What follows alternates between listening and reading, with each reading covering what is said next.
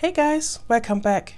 A few days ago I was laying in my bed and I have a lamp right beside me and was turned on.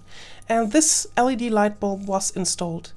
But suddenly the light turned off. Well, first I thought maybe I pulled the plug or something, but no. I had a few other of these light bulbs. This is the exact same, except this is now empty because I installed the new one and it's working perfectly fine, but this one does not work.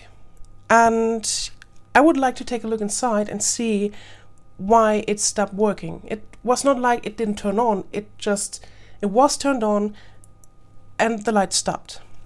So what this is from the company LightMe. It's an LED light bulb, 9.5 watt, 810 lumen, and it's in the 2700 Kelvin light spectrum. So it's a warm white.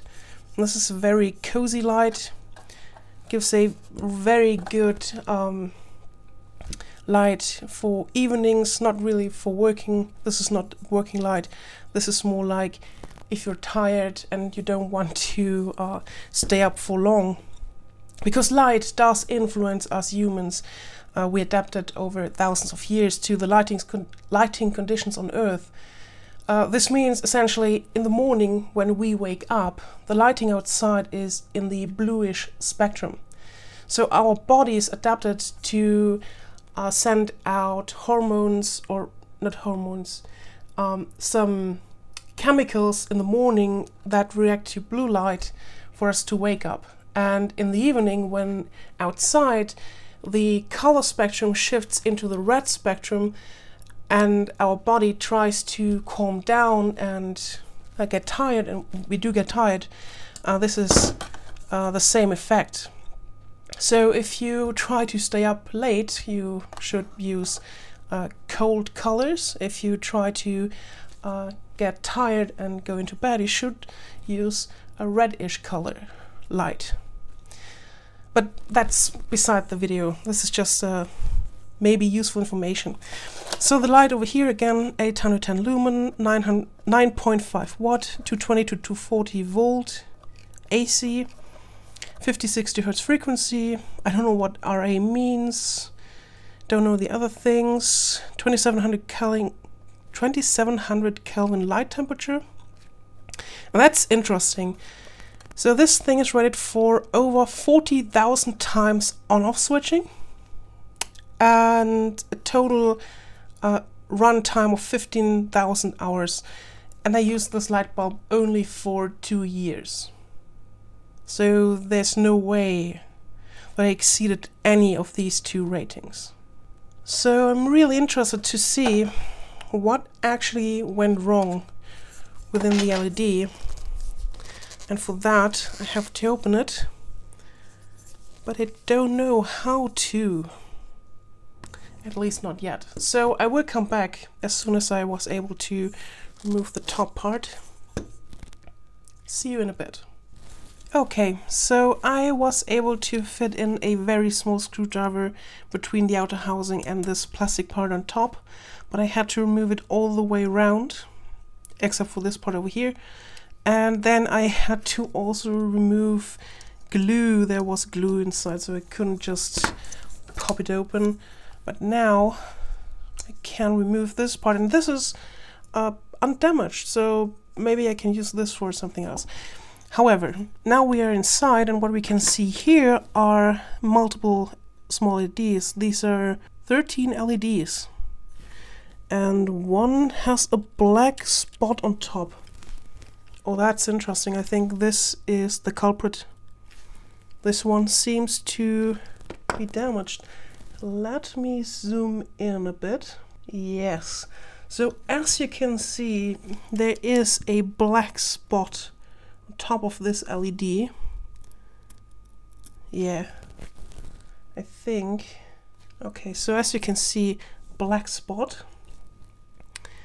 And if I go on top with my screwdriver, like over here, this feels just like the usual, what is this stuff? The usual potting stuff, but that feels crispy going over it. So yeah, that's definitely burned. Now let me use my microscope so we can take a better look at this. It's this black spot. So as you can see, it's definitely damaged.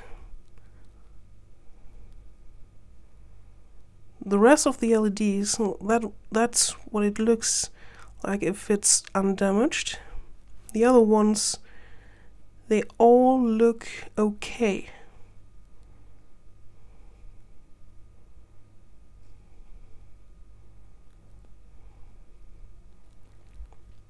So I think it's safe to say that this is the culprit.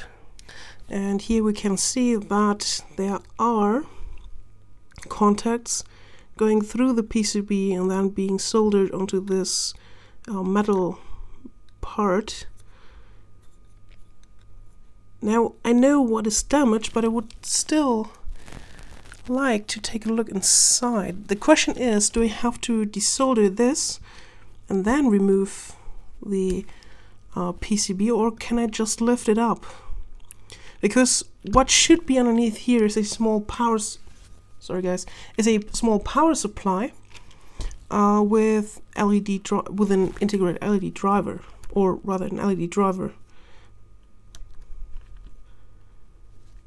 And this is a lot of glue, so I have to remove that first. Okay, so I tried to cut the glue open all the way around, but it still would not move. So I think it's safe to say that I have to remove the solder over here. I will do that with my soldering iron, one of these pumps over here. Okay, so hopefully I can now remove the PCB. It's just pressure fit. Yeah, that was unnecessary. I didn't have to desolder it. Just as I thought, the actual power supply is glued onto the PCB for the LEDs. Here's a glue point and an aluminium backplate. The two contacts go through the PCB into these weird holders. And there it is. This is the small power supply. I will take a look at the power supply schematic and come back as soon as I know how it works. Now this took me longer than I thought it would, but that is because there is no dedicated oscillator. It's a slightly variation of a power supply that I'm not too familiar with. So what do we have here? Now we have our AC input. One side is directly going into our bridge rectifier and one side goes through a fusible diode over here, through the choke L0, our first spool, with a resistor R0 in parallel of 4.7 ohm. This is also something that threw me off and I had to double check if this is right. And it is. I don't know why there is such a resistor in parallel to the choke, but it needs it for some reason. However, now this also then goes into the bridge rectifier. We have our positive and negative coming from the bridge rectifier, and we have our capacitor C1 with 2.2 microfarad, which is this big one over here. Oh yeah, by the way, so with our two contacts, the black one directly into the bridge rectifier, red goes through this fusible resistor, through the choke over here into the bridge rectifier, and this is the resistor I was talking about, which is in parallel for some unknown reason into the bridge rectifier over here. The big capacitor is 400 volt rated, 2.2 microfarad. Our negative then goes on over here. One negative goes through these two resistors R1 and R2 that are parallel to each other with 6.8 ohm and 10 ohm into the source of this component over here. This is the JW1792, And this is a 500 volt MOSFET non-isolated LED driver, and it's here in buck configuration. The second negative then goes through capacitor C2, which is a SMD capacitor, and is, where is it? This one over here. Now this is unmarked, so I don't know the value. And this goes into the gate of the MOSFET. Drain then goes out through the spool, the choke over here, to LED negative. We have this diode between drain and positive from the bridge rectifier, and our positive LED over here. We have the choke, right, this big thing over here, this is the choke, L1, and we have capacitor C3 between LED plus and minus, which is this smaller capacitor over here, which is still a 400 volt rated capacitor. For some reason they chose to use a 400 volt one, but I don't know why, because this is buck configuration. This MOSFET is constantly oscillating through this SMD resistor over here. Then we have a magnetic field building up and collapsing in the choke over here, which then makes a lower output voltage through the buck configuration over here. So I don't know why they used a 400 volt capacitor, but they did. So this is the circuit, and as I said, basic function. The MOSFET is oscillating through this SMD capacitor, and I think these resistors have also something to do with it, but I'm not too sure. And the rest over here, this is simple buck configuration. Oh god, I just wasted so much time on this LED PCB. Now I wanted to light up this thing over here and see if the other LEDs work, and I ran into a few problems. The gist of it is, yes, each LED still works. They are all connected in series, and if I use my probes the right way around, I can show you that the LEDs do indeed light up. Each and every LED.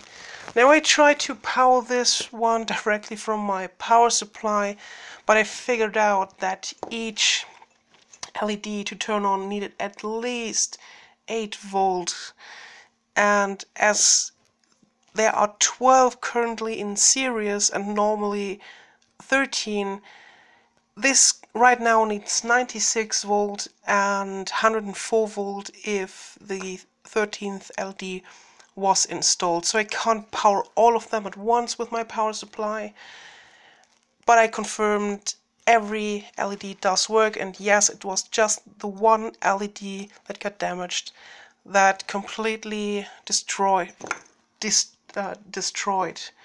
the LED light bulb. And these points over here, I grinded them in so I could test all the single LEDs. Alright, now this is working, and I'm really astonished that they use LEDs that each need at least 8 volt to work, and not something a bit with less voltage. Okay, and for the last part, I want to power on the power supply to actually see the output voltage and to make sure that it works and is not the cause for the one LED to blow up. Because the one LED could be the weak spot and protected the other LEDs, but to make sure that this is the case, I want to power on the power supply. Now, I already did this once, but the voltage jumped all the way up to 319 volt DC. And that is to be expected because there was no load applied. And this is not a power supply with a proper IC. It has no feedback. It's solely relying on the load applied in combination with the frequency switching the MOSFET. So without a load, it's not going to work. Hopefully these crocodile clips solve this. I connected them to the LED, turned them around so they don't cause an issue with lighting. But I have to say I'm not sure if these crocodile clips make good connection. These are very cheap ones.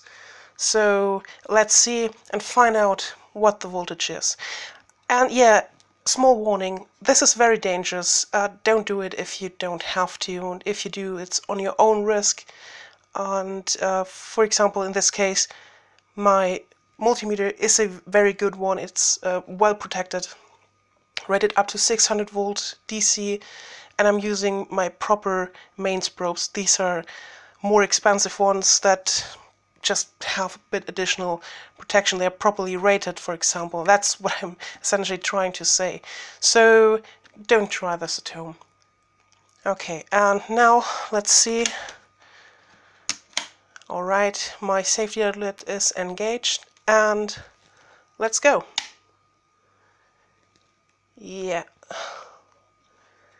The voltage, that's exactly what I expected.